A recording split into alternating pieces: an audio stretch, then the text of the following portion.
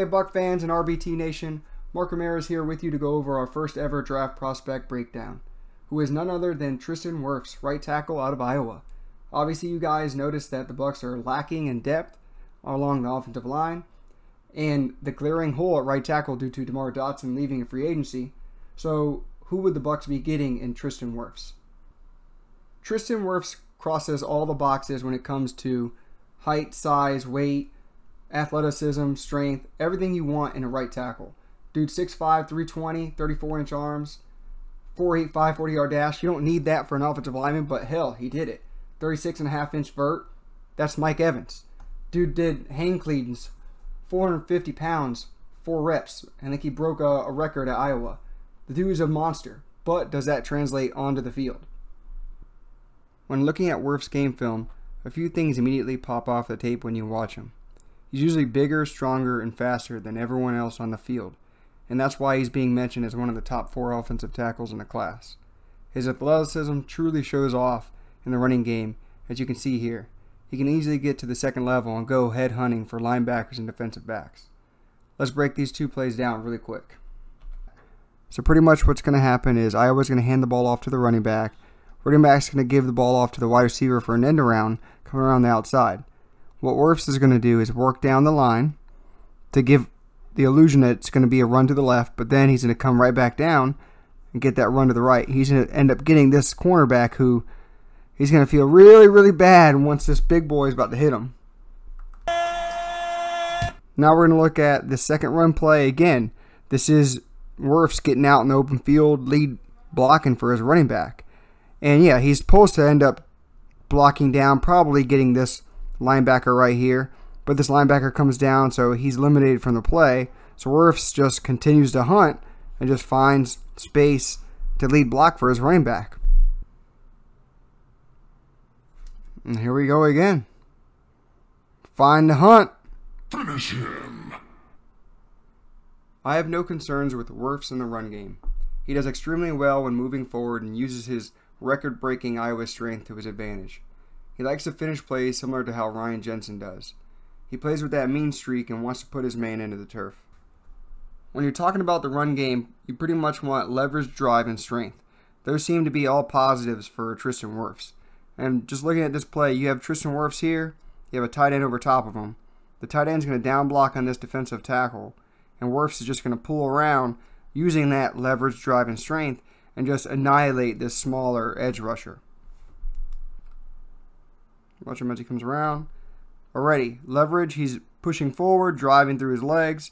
He's literally going to control this whole block all the way to the sideline. Driving him, and finish. Again here, Tristan Wirfs literally just locks up with his man right in front of him. When Tristan Wirfs doesn't have to think, he's pretty damn good, especially in the running game like I've been telling you. One-on-one, he's just going to pummel you. He's controlling you, he's driving you, pushing you into the ground. Let's run that back. I mean, once his hands are on you, he's already leveraging you outside. He doesn't want you going down the field with his running back.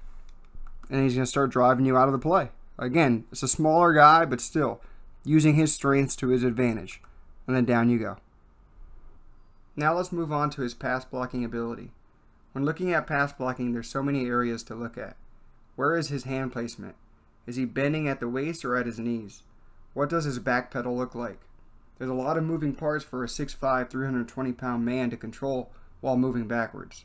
Overall, Wirfs is a powerful dude, and he likes to be moving forward rather than backpedaling, and it shows in his footwork at times. Once he locks in, it's pretty much over for the defender though, and he unleashes his strength onto them. There's plenty of tools, it's just having to use them consistently.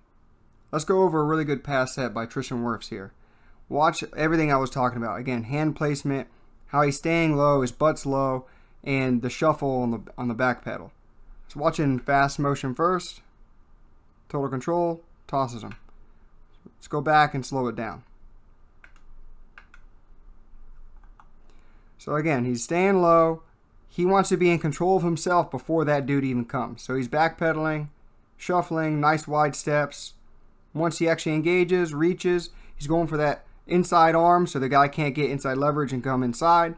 And he has that other arm on the guy's outside of his chest, so he can't come around him this way. Going through it again. Push him back. Anchors. He has total control. Then he unleashes his power on him.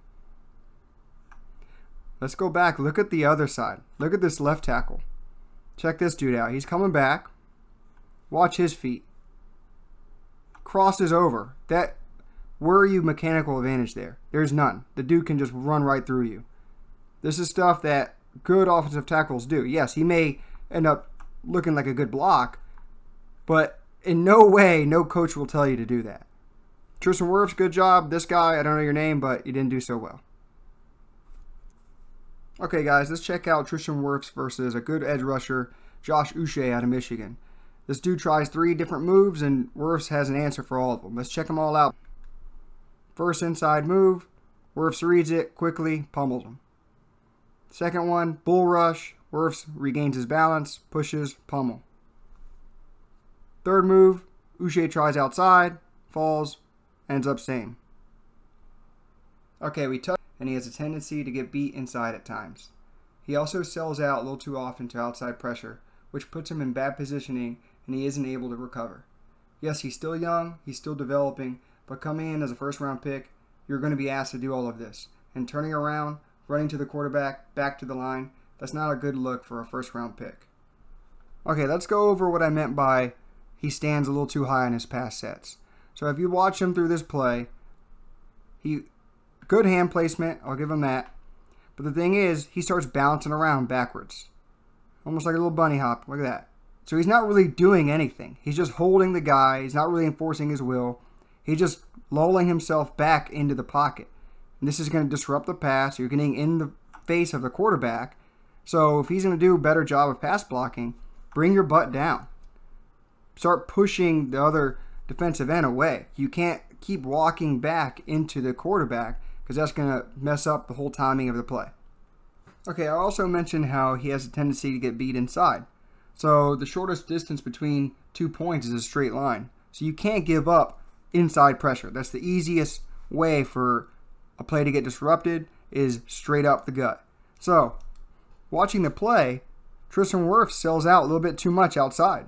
So his whole base, all of his weight is going outside. He's giving up pressure to the inside. Look at the gap between him and the guard. You got to work as a team as an offensive line. You got to be able to prevent that guy from getting into that point. And just quickly bounces inside. He's already turning towards the quarterback, back towards the line, running after the defender. Never a good look. So again, I talk about how he gives in to outside pressure. So he just doesn't want to get beat. So the thing is, this guy on the outside tries to come in, force the issue outside, but then stops and comes right back inside, and Tristan Wirfs ends up on his butt. Pushes up front. Again, perpendicular to the line of scrimmage. Very bad for an offensive lineman. Crossing his legs, I mentioned that earlier in the video. Again, a big no-no. Ends up off balance. His back is towards the line of scrimmage. The defender puts on the brakes. Comes inside. Tristan Wirfs ends up on his butt. Okay, on this play, let's look at the down and distance. 3rd and 24. There's 1, 2, 3, 4, 5, 6 guys on the line. So you know Michigan's going to be bringing some pressure. So the biggest thing you got to do, fill in the gaps. Don't let the quarterback get on the ground because this is going to be a deep pass. Tristan Wirfs, again, like I mentioned, the shortest distance between 2 points is a straight line. You can't allow inside pressure. On this play, again, he bails out to the outside rush. As the play runs, those 2 linebackers bail out. He sells out to the outside. Again, look at this massive hole where Tristan Wirfs should have been, but he's selling out to the outside pressure. Even though he sold out, the dude countered, came inside, so now there's 2 free rushers coming at the quarterback. Tristan Wirfs looking back to the line, looking at the quarterback. Sorry, buddy. Down he goes. Okay, let's look at one more play where he gets beat inside. So, if you watch this play slowly, first step, okay, second step, look how big of a reach he reached on that second step. Let's go back. So that second step, he's reaching outside. The dude's not even going outside yet, and he's selling out. He's reaching out because he's hoping to grab him, stun his move a little bit. Defender reads it, knocks his hands down, gets inside. Again, that massive hole I was talking about, that can't be left open. Open C, straight to the quarterback. Pressure, rush throw. Quarterback thankfully gets it off, but ultimately an incompletion. Okay, to sum it all up, guys, overall, I really liked Wirfs as a prospect. He has all the tools you want. I don't know if I would take him at 14 due to his pass protection issues. We do have 5- and 7-step drops where he's going to be asked to maintain blocks for a long period of time. And considering he would be blocking for soon-to-be 43-year-old Tom Brady, I don't know if I'm comfortable with that. Yes, he has God-given ability, and he can learn technique and end up turning into a Pro Bowler down the road. But as of right now, also, if you liked the video, please like and subscribe. We will keep bringing more prospect videos leading up to the draft. Till the next one, guys, go Bucs.